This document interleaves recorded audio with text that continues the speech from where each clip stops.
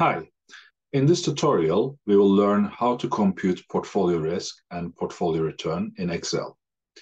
We will use two different methods. The first method will focus on the variance-covariance matrix to compute portfolio risk, whereas the second method will be a bit of a shortcut and will do the calculations a bit faster. We will use three stocks to compute a portfolio or to construct a portfolio. And we will make the spreadsheet available to you. So if you go to the video description, you will find a link where you can download this Excel template in case you are interested. Okay, let's get started.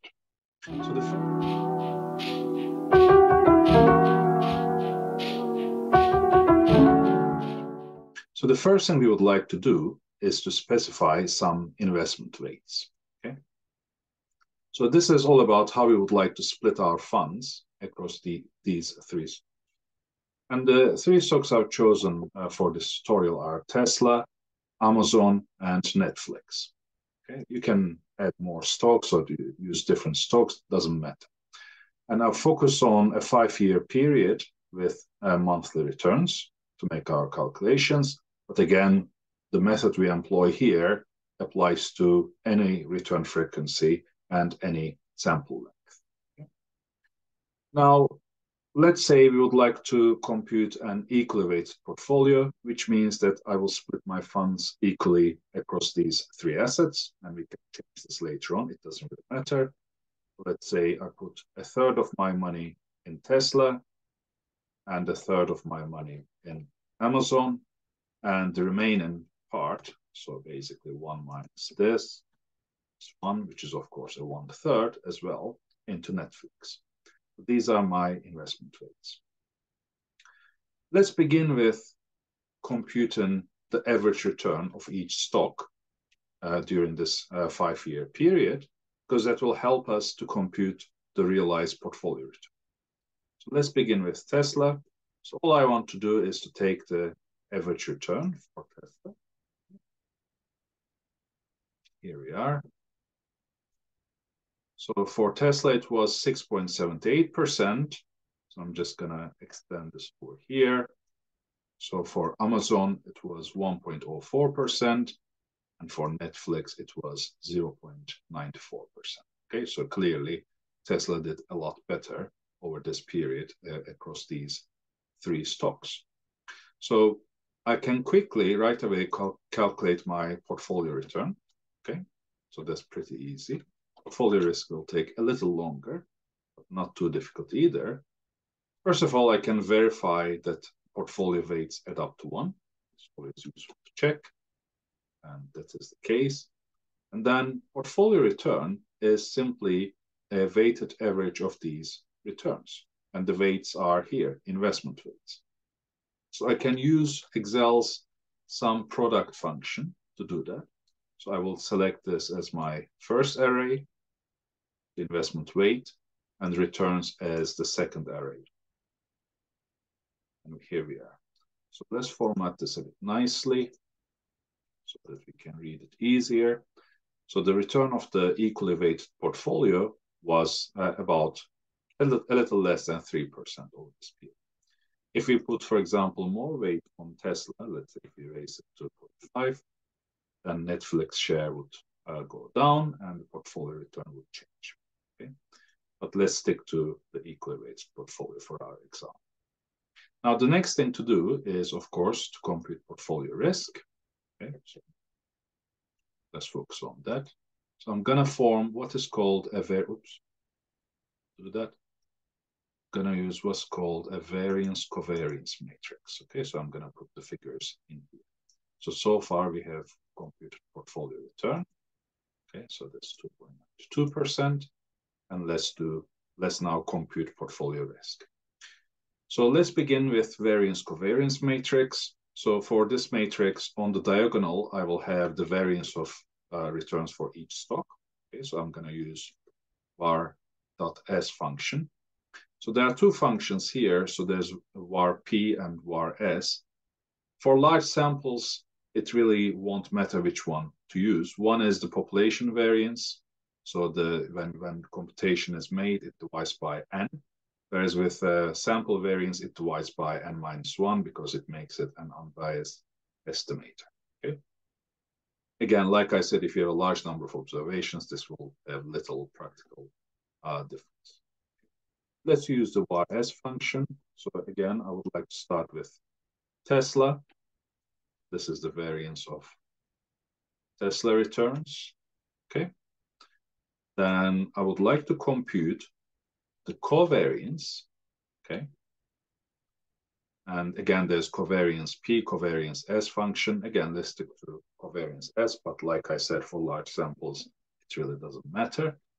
So I would like to compute the covariance between Tesla returns. And I would like to fix this because I will then extend it to the next cell as well. So I use F4 to fix the cells, then choose Amazon returns.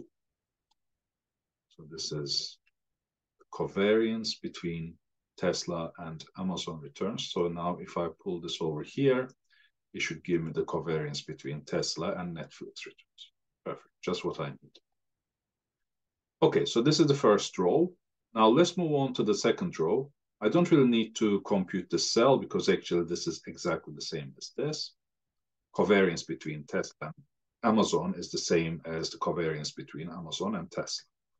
So I'll straight away jump to the variance of Amazon returns. So all I need to do is select the returns from this column. And here we are. And then I need to compute the covariance between Amazon and Netflix returns. So covariance function is needed here. Select Amazon returns.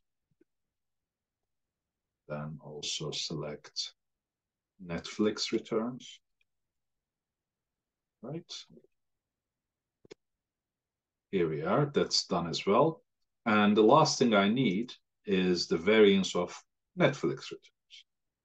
Okay, easy peasy. Variance of Netflix returns. Done. So I have all the ingredients I need to compute the portfolio risk. Now, portfolio risk formula has a number of terms, but there are two different types of terms. One type of terms you need to put in the formula are variances. Okay, so let's put the variance of each stock.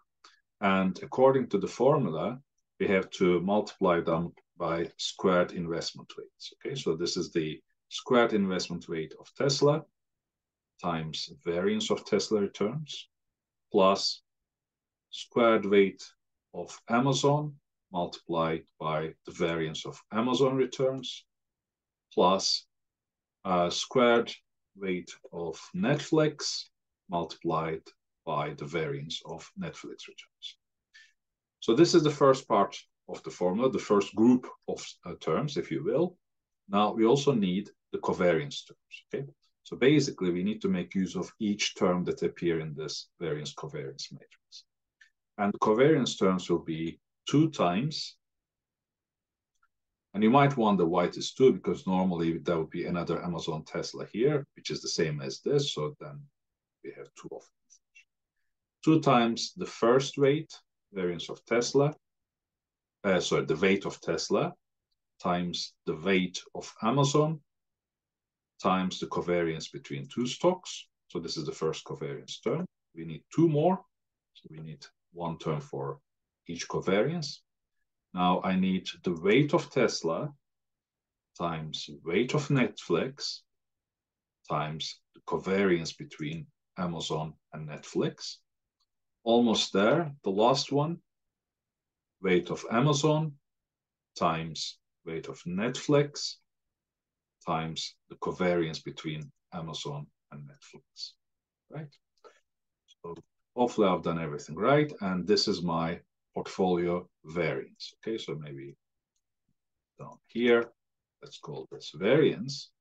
And typically when we say portfolio risk, we take the square root of this to find volatility or the standard deviation of the return. So I'm going to use the square root function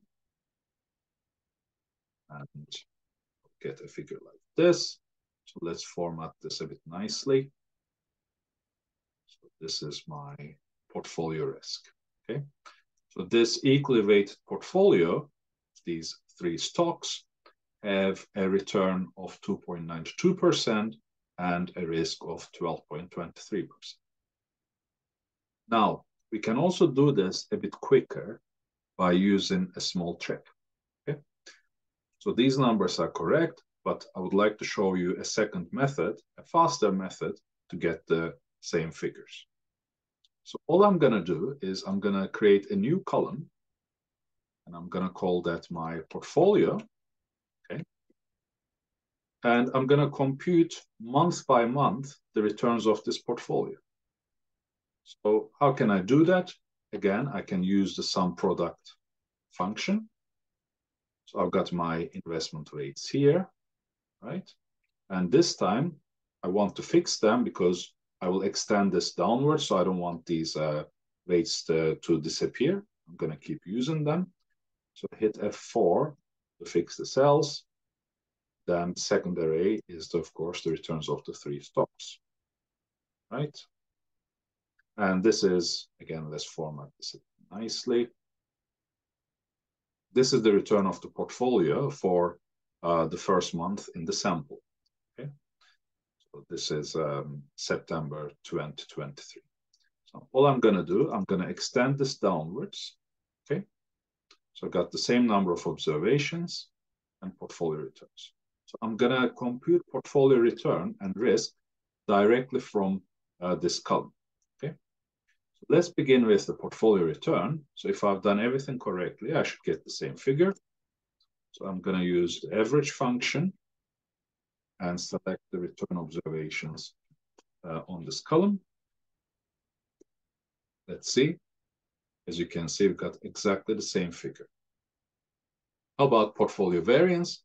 Now it will be a lot simpler, right? So I can, again, use the VAR.S function and now select the returns here. And as you can see, I get the identical result. And if I get the square root of this, I could also use the standard deviation function, to be honest, but let's stick to the same format. As you can see, this may be formatted nicely. As you can see, we've got the same figure.